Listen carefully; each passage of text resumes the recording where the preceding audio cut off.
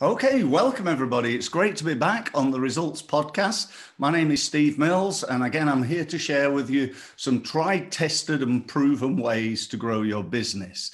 Now, today I'm here with a lady that I've known only for a few months, but she's certainly someone that I've began to really start to understand, I think, her skills. And those skills are in the world of podcasting. So today's results that we're trying to achieve are ultimately, how can we improve our podcast? If we've got a podcast, that's great, and I really hope you have. If you haven't, then this will maybe be the thing that will push you over the edge and get you going in this new fantastic podcasting world, or at least it's new for some people.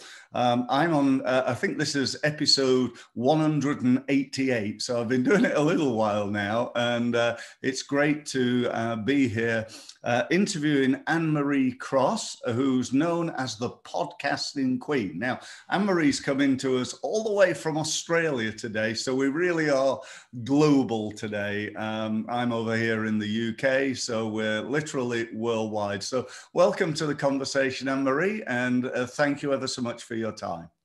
Thank you so much, Steve. Great to be here. By the way, that name, the podcasting queen, that is not something that I gave myself. I know in the UK and Australia, we often, who does she think she is? That's something that many of my community members started calling me or referring to me as years ago. And eventually I thought, you know what, it grew on me and I thought I'm going to embrace that title. So yeah, good for you. Yeah. Yeah, I love things like I think one of the things that's really important in whatever you do, whether it's podcasting or webinars or whatever, is to be different. If you can be different in your marketing, then I think that's a real key. So just to kick off, why don't you tell the listeners a little bit about you and how you became the podcasting queen? Well, that takes us right back to 2008. I was in the career industry working with job seekers, but also executives, professionals who wanted to climb the corporate ladder. So helping them in resume development, interview coaching, that kind of thing. But for those of us who were in business and maybe even in careers at that time, you would recall that was when the global financial crisis hit. And one of the things that a colleague and I, and he was also in the career industry, we were quite disillusioned with the doom and gloom that mainstream media, which typically was print, it was radio and television, were all talking about the downfalls, the downcast, all of that, which it was true. There were a lot more challenges ahead for job seekers and things were different and certainly were difficult. But we knew that if people continued to listen to the doom and gloom, it was going to impact their psyche, and we wanted to be the voice of hope and inspiration. We had no idea what we were doing. We used a platform called Blog Talk Radio, which when we go back and listen to some of those early episodes, it was like, the sound quality was just horrendous. Yeah. But it was the platform that we had. My co-host and colleague had done 12 months of radio hosting studies, and he was told at the end of that 12 months, you do not have a voice for radio, it's too squeaky. So he kind of had a bit of training in that area, and we just started because we knew the message that we wanted to share around the world was going to help people, and it certainly did. But an area that we struggled in, Steve, because podcasting, no one knew what a podcast was. People, even years after we'd done that for 2 years, what are you doing in this podcasting? No one's listening to podcasts, that kind of thing. But I knew it was an incredibly powerful medium because of the results as far as influence and as far as impact had been concerned. The feedback that I got from our listeners to say, we love listening to your show. We book this in every single week. We were doing it live, mind you. So any technical issues, it was live on air. I had one time where I had to fill a whole hour where a guest had got the time schedules incorrect and I had no guests lined up. And I thought, well, that's great. Wow. My co-host is on holiday. What am I going to do? But luckily out on Twitter, and I filled the show with some of the regular listeners. We did the show. But, looking back, the thing that we struggled with the most was monetization. And whilst we hired mentors back then who were traditionally from mainstream media, really the only thing that they could share with us was you need sponsors and you need advertisers. But what was then looked at as negative is now really positive, in that podcasting is a real niched space. It's a real niche audience. And the narrower you go, the faster you will grow. That's what I say to people. Even if you're not podcasting, your message out on whatever medium you're sharing that on. And so whilst back then we could not approach sponsors and advertisers because they were looking at, you know, what are the hundreds and thousands of audience and listeners and so forth, we just didn't achieve that at that stage. And so we ended the show. I'd continued to podcast through the years. And it wasn't till 2014, I'd entered into a partnership. And mind you, there is a method to why I'm sharing this, because it takes me on the journey to where I am today. So I'd entered into a partnership, and that unfortunately came to an end. And I took a step back and I thought, my goodness, this is the worst business failure ever. What am I going to do? Couldn't write, couldn't create content anymore. And I'm a prolific content creator. And I thought, I can't write, I can't do anything like that. But what I can do is ask really good questions. So I'm going to start Women in Leadership podcast and go out and seek out women who have overcome challenges, overcome failure, and what are their secrets? What are the things that they do? And unbeknownst to them, that's what I did. 3 episodes in, I accidentally generated 2 4-figure clients. And it wasn't until later on I thought, man, if I can do that by accident, starting a podcast that I had only as a way for me to continue to engage as I got over that bump. And if I could do that accidentally, imagine if I backtracked. What were the steps that had these 2 people who had absolutely no idea who I was come across the website, listen to those 3 episodes where I was interviewing people? If I could bottle that up, what could I do if I did that intentionally? So that's what I did. Took some time out, really tracked what were the steps and what was there that enabled them to come to the conclusion that I want to work with Annemarie. What's the best program for us? And so a program, a book, later Podcasting with Purpose has now come about. So that's really where I love to support, you know, change makers who are service-based businesses who really are experts in their particular field. How do I position myself as that trusted authority, but be able to use my podcast as a way to build reach, my reputation as that trusted authority, and ultimately revenue as you begin to nurture those listeners into leads, inquiries, and ultimately paying customers. So yeah, it was through that accident that has now come about and really track those steps. And that's what I love to teach others. That's fantastic. That's a great story. It's interesting, isn't it, how businesses start? You know, they're often so varied, you know, that people lose their job or decide that they want to go into business because they've been doing the work for many, many years. But people are very different. I love that story. That's fantastic. So, you know, I like you, have been doing this for quite some time. I've actually been around in the marketing space advising people for 25 years. I was obviously very young when I started, but you know, in that time, the world has changed. You know, back when I started off, you had a choice of, like, you know, probably the best 2 mediums were, you know, you could advertise on the TV or you could advertise on the radio and newspapers, magazines, and so on and so forth. Now, you could argue that, you know, TV has been replaced, although obviously it's still around, but certainly YouTube has taken over that, maybe that advertising opportunity for small businesses. A lot of us can't afford the TV still, but we can afford to get on YouTube. And the same sort of radio thing, you know, I'm going to pay my £5,000 or whatever it is, dollars, it's about a half, is that right? It's about $10,000, £5,000, is that correct? I'm not quite sure where we are at the moment. Well, yeah, we're in dollars. Is that right? Yeah, in Australia, yeah. So whatever it is, anyway, you know, we can do that, or we can set up podcasts. Now, I know we were talking before the podcast today that, you know, podcasting's not like radio, and I do understand that, but it's a way of getting voice out there to the world, isn't it? So what are the differences, do you think, between, you know, traditional radio advertising and having your own podcast? And why would you have your own podcast rather than go and spend a load of money on radio? Great question. And I hinted to it earlier where I said it's very much a niched audience. And so what I traditionally see, and I've had a number of conversations with businesses who've set up podcasts, and what they've done is they followed the model of mainstream radio, where you have a number of guests on the show and you intertwine ads, or you might do some ad stacking where sponsors and advertisers get their message out to your audience.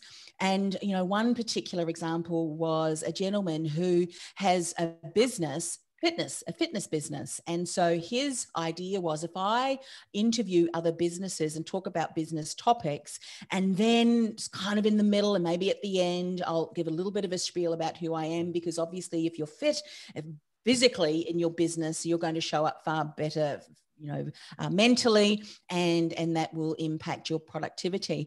And then I said to him, you know, well, what about some of your ideal clients? Are they really struggling with? Imagine if you had identified some of the key struggles, some of the challenges, and started to speak into that, and created a podcast series that really addresses that, but takes someone through that's interested and is sick and tired of being sick and tired with struggling with their health, identifying some of the key steps and then nurturing them through that. And as they're getting those mini wins, they're getting to know, like, and trust you even better. And then that call to action is, if this is something that you want to talk about, let's jump on a call and have a chat to see where I can possibly help you.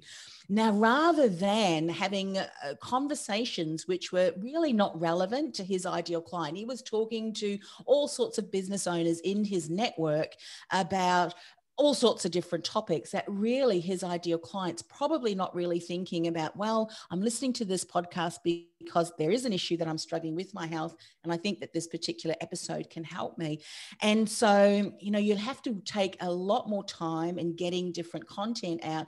And I think podcast audiences, from what I know to be true for myself when I'm listening and what I'm getting feedback from people who are avid podcast listeners, is the thing that they hate the most is being sold to and having interruptions where an ad comes in and said, hey, you want to buy blah, blah, blah, blah. We instantly turn off. Even when we see banners, you know, on Facebook and things like that, we've come immune to that.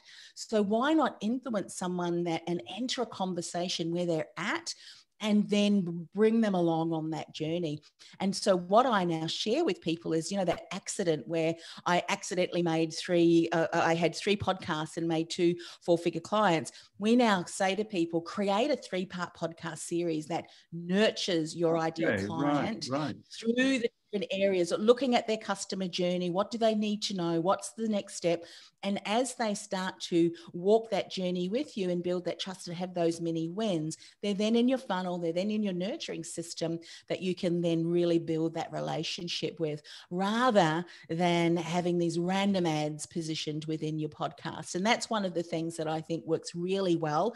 Then you can look at your guesting strategy. You can look down the track at some of your sponsor strategies too, because you may be able to interview people who are also working with your ideal clients, which means the topic that they're sharing and speaking into is going to be relevant for your client.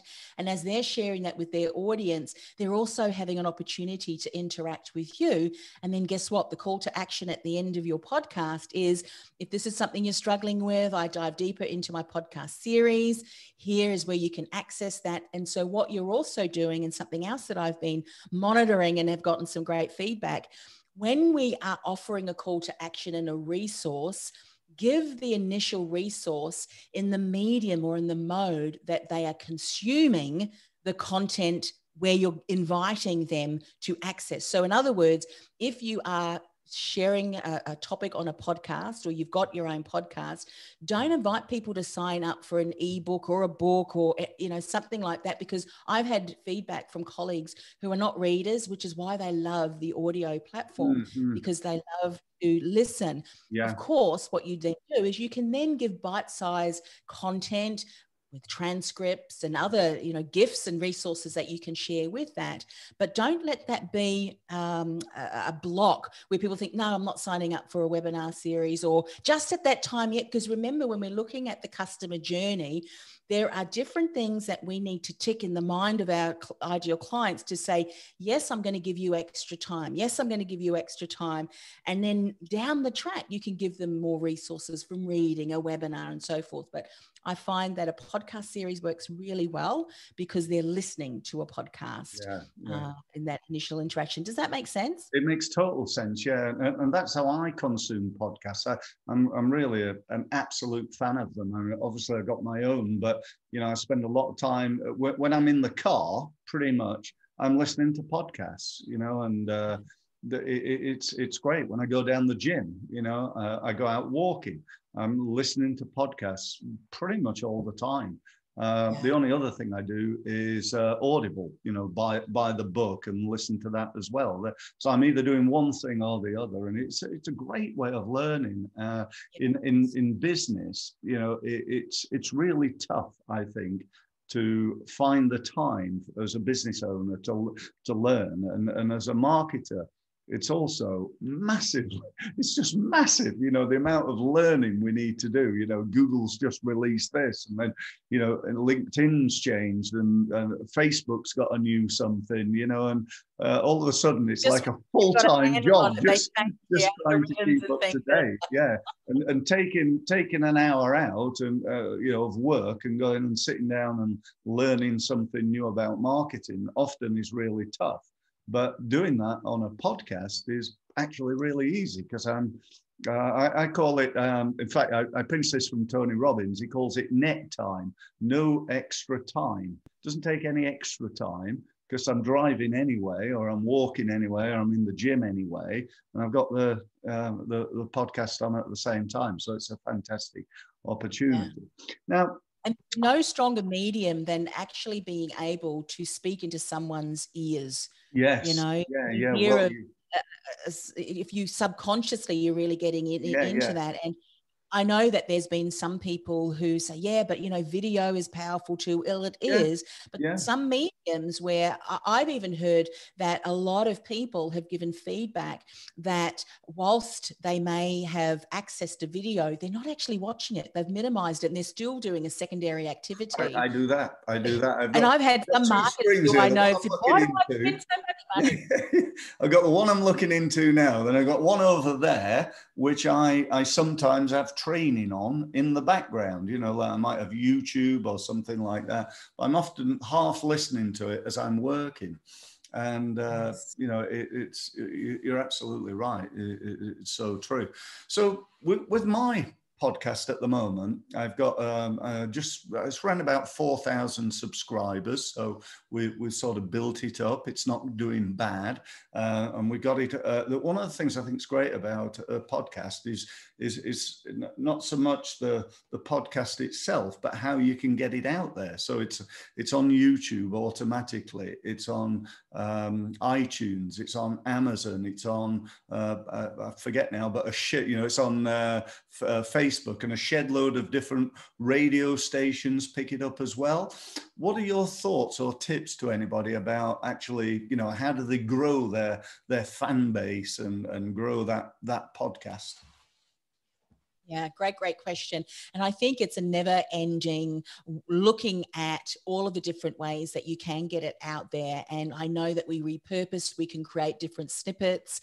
But one of the things that I have found is that when you look at so many business principles around marketing and what you know to be true around your message, really honing in. And I think even taking time now to look and revisit what's going on in my ideal clients' space in their industry, in their company, their business, that because of what's been happening has caused a number of different challenges. So I think it's even more important for businesses to go really narrow and deep. And if you speak into that and bring your expertise, if you share innovation, if you do those things around the content development and sharing, that immediately you're going to be miles ahead, so much so that your audience is going to share share your content on your behalf. Yeah. And don't forget too, that with the podcast audience, it's unlike where you might have people engaging with you if you're doing a live, doing, a video and you're actually interacting with people. A podcast audience, the feedback that you get, I would say, is just a small portion of the people who will listen. And I've even had people who've said, oh man, I just feel like I'm speaking to an empty room. And then every now and again, they'll get a message that just completely, this is why I'm doing it. And I said, for that one message, there's probably 100 other people that are listening to your podcast that you'll never know about. So that's to be mindful about that too. But also, what are you doing as far as other things? I mean, you mentioned some great ways that you are able to share, because I think now is so important that even though we know that get on a platform and really double down on that. Yes, that's still very important because you don't want to stretch yourself out too thin, but you also want to be able to have multi-channels where even if you're sharing small snippets so people can find you, consume that, and then you get them onto your list and start to nurture them that way. Yeah. So whilst I say to people, don't be so concerned about the vanity numbers. I mean, I would rather have 1,000 people who are active listeners, who are my ideal clients, my ideal community who are engaged, than 1 million downloads and no one doing anything. And I've even had some colleagues who have top-rated podcasts as far as downloads, but they had to walk away because they couldn't monetize it. And so work on vanity, and don't focus on vanity metrics, but work on your reputation equity, which is all of the things we've been talking about. Because then you will notice that they will share that content for you. I think what you just said there is a really important point, because, work on your reputation. I think actually just having a podcast improves your reputation. It's a little bit like writing a book. And people go, oh, wow, this person's written a book. They must be an expert. Oh, wow, they've got a podcast. They must be an expert in what they do. So there's that perception, it's like positioning you, let's say towards the top of the pyramid, just because you've got a podcast, and then the fact that you've got, an amount of listeners only adds to that. So let me ask you another question. What would your tips be in terms of the physical delivery, but making sure your podcast, when you press that button and turn it on, that you deliver, really good content in a really good way? Yeah, great question. One of the things that I learned years ago as part of my business training was around communication and recognizing the different styles of communication, and how visual communicators, we need to know straight away, what are the things that I'm going to take away from this? What am I going to learn? Why should I give my attention? And so one of the things that I say with podcasting and how you communicate, especially in a very busy, crowded space, for attention for our ideal clients, you need to let people know right up front what it is that they're going to learn. And so gone are the days when you really are bantering. There is room for banter. But again, if we look at the customer journey, and this is one of the things I say to clients, where are you going to be using your podcast as far as the customer journey? Are you going to use it for people who don't yet know you? Well, then you would not spend a lot of time bantering, because I don't know you yet and I don't care what you're doing on the weekend. What I do care about is this information going to be relevant for me? But if I've done business with you and I know who you are and I really like you and I want to spend a bit of time for you, I don't mind if you share that, because I'm actually interested in you as an individual, which is why I'm investing with you. So if you're tending to use it for already an engaged audience, and maybe with inside a closed group that you're already nurturing and working with, going to be completely different as far as topic is concerned and as far as information is concerned. But what I've tended to do, and I've always done that, I always let people know right at the onset, and this is my introduction, what are they going to learn? I always look at 3 key points that they're going to, if they give me their attention for that half an hour or so, these are the things that my guest and I are going to talk about. This is what you're going to walk away with. And I'm pretty much straight into the interview straight away, right from the beginning, rather than a lot of what I call fluff and banter at the beginning. Sure. That's why message is so important, even before the make and model of your microphone, because this is one of the things I say, you can't edit mix compelling content that converts from fluff and banter, because people have probably gone, oh, next, Yeah. because there's so much content out there. And secondly, what I share with people, and I've created, and we probably don't have time to go into it today, but what I call the podcast positioning quadrant. And there's 4 different quadrants, where if you look on the left-hand side going up, it's the audience, so low and high, and then down the bottom from the 0 to outwards, it's low to high too, and that is your authority. And when you are, and there's nothing wrong with each of these quadrants, it's just where you want to be. Now, you can be an entertainer, which is fine, but you have low, highly engaged audience and people who love who you are, and you low authority, because you're not really talking about topics that are of any authority of expertise that someone's going to go away with. They're just there to be entertained. Then if you go above the entertainer, you look at more of a celebrity and an influencer. So whilst they may have a highly engaged audience, because the people love who they are, and the host has a real charisma that resonates with the audience, they have low authority because they're not actually seen as an expert in a particular field or topic. Then if we have a look at the right-hand side from the entertainer, it is the expert. And this is where there is high authority.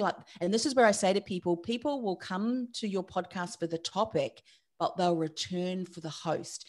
Because whilst they can listen to any podcast, many, many podcasts that talk about various topics that you talk about, that topic has attracted them, and how you have engaged and how you've created this unique experience, that's what gets them back. And that's where you see you become a trusted authority, because you've got high audience, high charisma, high engagement, and you're also seen on that high authority with your content. And so that's what I really share with people, from the topic headline to how you engage and bring that information across, keeping in mind the different communication styles and what they need as you're guiding them through each and every episode. That's when you can keep people really engaged right through to the end. And those who are ready, which is a smaller percentage, that call to action is going to be far more compelling as you continue to seed and lead through that episode. So those are the kind of things that I really recommend people think about. And if you do that consistently, you're going to create a promise of value and a promise of expectation that every single episode that you share, they're going to walk away with some golden nuggets to be able to implement, because you know who your ideal audience is, and the value you continue to offer in their content is going to be relevant for them.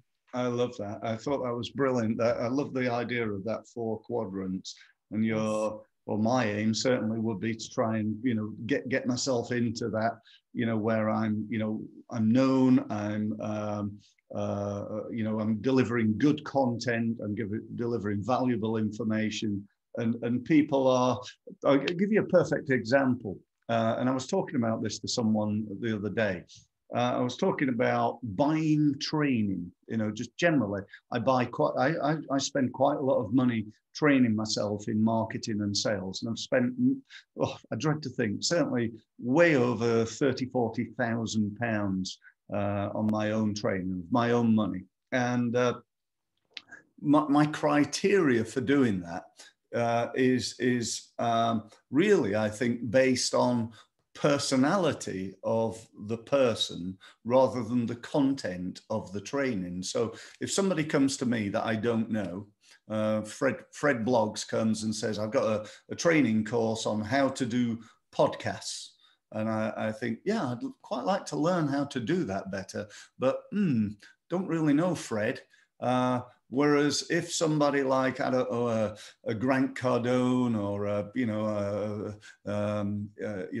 Annemarie Cross or somebody like that, comes, who I know, who I respect, and I know is an expert, actually the training's not quite so important. So if somebody like, say, a Tony Robbins comes along and says, right, I got a new course, this is what it's about, I'm signed up, Great trainer, spent many thousands of pounds with him over the years. And if he's got something new that he tells me is good, he's got that credibility with me already to know that, right, I'm going to buy that because it's Tony Robbins and I know it's going to be good. So it's a really powerful thing. Getting to that level, not easy, but incredibly powerful. Yeah. Yeah. One of the things that you said there, and I really do encourage people to think about that. That's all part of what I call personal branding. And that's what Yeah, I spent decades working on in the career industry. So sure. Yeah, it's yeah. wonderful how now we bring that into, well, how can you bring that forward within your podcast? And a lot of times it's actually just allowing yourself to be you. And one of the interesting things, and I'll share this and then I'll go back and share what we were talking about beautifully with the Tony Robbins example, is that statistics have proven, and even through Edelman Trust Barometer, and I think I might have mentioned that through our conversations before we started on here on the podcast. Edelman is an organization that monitors what creates trust. And they have, over the years, they've been doing this for several decades, but over the last number of years, what they've proven is people do not like scripted and they do not like things to be over professional. Because what happens is, if you look at some of the industries, such as government, such as media, such as what other is there? There's not-for-profit, and then there's also industry. Two of the least trusted industries, believe it or not, is politics, government, and media. I believe that. Because of fake media and so yeah, forth. So anything that seems a little bit overproduced, we instantly go, don't know if I trust that. There's skepticism. And so people love that authenticity. And what I find when I share that with people is you don't need to do a million takes. You don't need to sound like a broadcaster. You and I don't. we're totally turn your audience off. Yeah. People say to me, oh, you do lots of videos, Steve, and lots of podcasts. How long does it take you to do them? And I say, well, a 10-minute videos, it's about 10 minutes. What? They look at me and go, so what about the scripting? I've never scripted a video.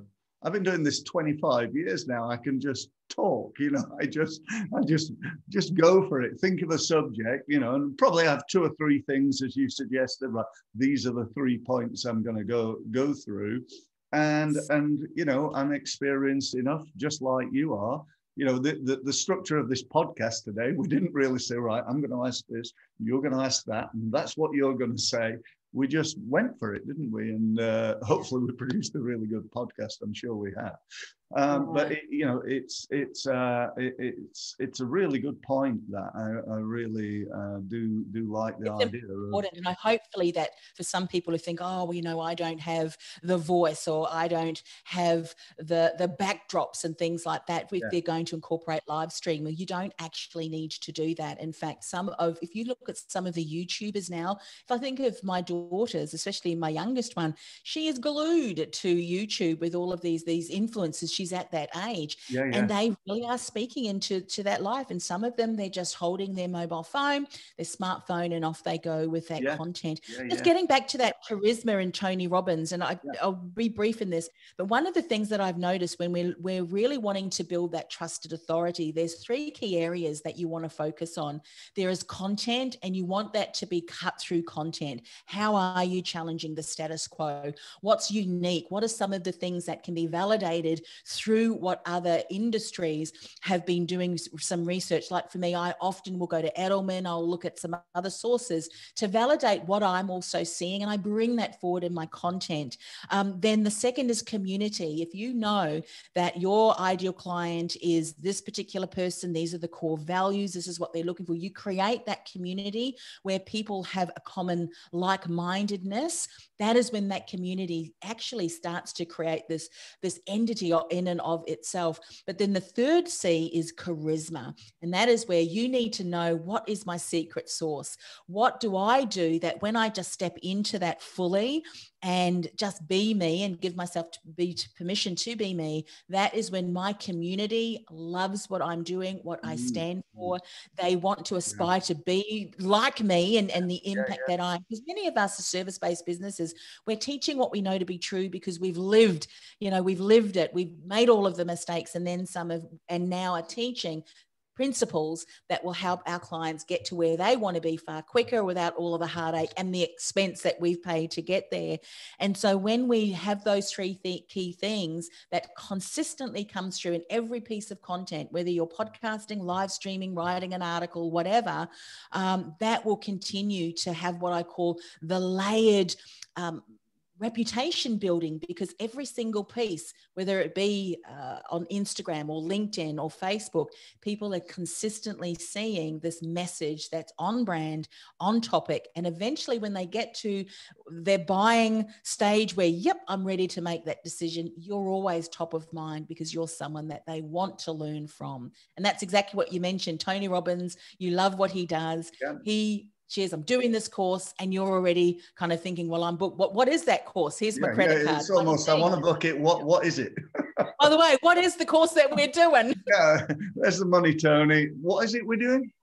Yeah, and joking aside, when you get to that level, I've probably got about 15, perhaps 20 people who I know in the world are world leading experts in sales and marketing that they've got me to that level. Where if they do something, pretty much I want to get myself signed up to that, assuming time and so on and so forth. So that's really powerful. Look, we're just about to come to the end. Sadly, it's gone really, really quick. I hope everybody's enjoyed it. I'm sure they have. I thought it was fantastic. Thank you ever so much for your time, Annemarie. It's been brilliant. So just to finish off, could you just tell people how they can access you, what you can do for them, and what's the best way of getting in touch? Yeah, fantastic. Thanks so much for the opportunity, Steve. So I have a 90-day program, which is called Podcasting with Purpose, Idea to Launch. But one of the things that I say to people is a podcast, as you probably already gathered, is an amplification vehicle. There's no sense launching a podcast if one of the struggles or challenges that you've had is my message is not cutting through and I'm actually not getting any clients. I would advise you to spend some time and really nail that message. You should already be getting clients from that, and then you're ready to layer that podcast over the top. If you're not quite ready, I've created the Influence Alliance, which is the business building communities for change makers. We build those core foundations in the message, signature systems, signature programs, a digital asset, and we create a quiz. We help our clients create a quiz. One of my clients got 3 VIP clients, and now she's building a course because she said, my calendar's full. I don't want to take on any more private clients because I know that's going to stretch me thin. But now she knows when she layers the podcast strategy on top of that, her message is working already. She knows that it's going to work. So the influenceralliance.com is a really great place to start. If people are still not sure about that message and they want to get that core foundations in place, and then from there, once they're in that community, and it's a low membership type, which allows them to tap into a great community and great content to help them build that. And then the podcastingwithpurpose.com is where they can find out a bit more information about the podcasting course. And the program is one where I am working closely with people every single week to get them from idea to launch. And I've also got some private client work that I can do, a few that I take on board every month as well. I'm happy to have a chat. Just reach out to me at podcastingwithpurpose.com. The contact details are there. Podcastingwithpurpose.com. Thank you. That's brilliant. So just remains for me to say a big thank you to everybody who's either watching perhaps on YouTube today or who's live on my podcast. It's great to have you here. Thank you for your time. Really look forward to speaking to you again soon. If you need any help from ourselves, then feel free to go to stevemills.co. Have a look at what we do. If you want to book a meeting, if you want to attend my webinar, you'd be very, very welcome to do so. And look forward to speaking to you again in the near future. Thank you very much for listening.